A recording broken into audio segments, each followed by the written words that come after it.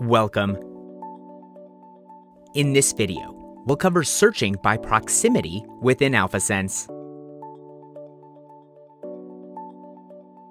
When searching multiple terms, I can build flexibility or precision into my search using the proximity window. Since authors rarely mention relevant terms right next to one another, AlphaSense defaults to a 15-word proximity window to find mentions of my search string, even if some of those words are filler words and don't directly relate to my search terms. Proximity window understands the natural way people speak, so those filler words aren't going to be an issue when searching for multiple terms or themes.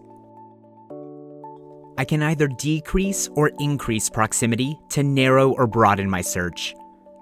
Think of 15 words as being roughly in the same sentence, 50 words being in the same paragraph, and 300 words likely being on the same page.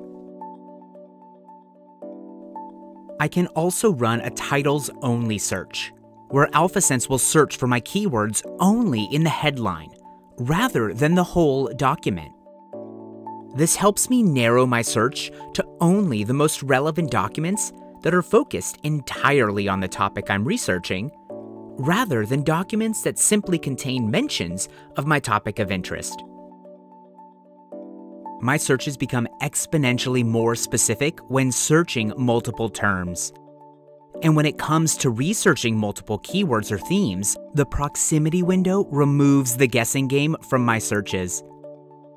It builds flexibility and accuracy to surface documents that pertain to my search, even though they might not be right next to each other. Thanks for watching.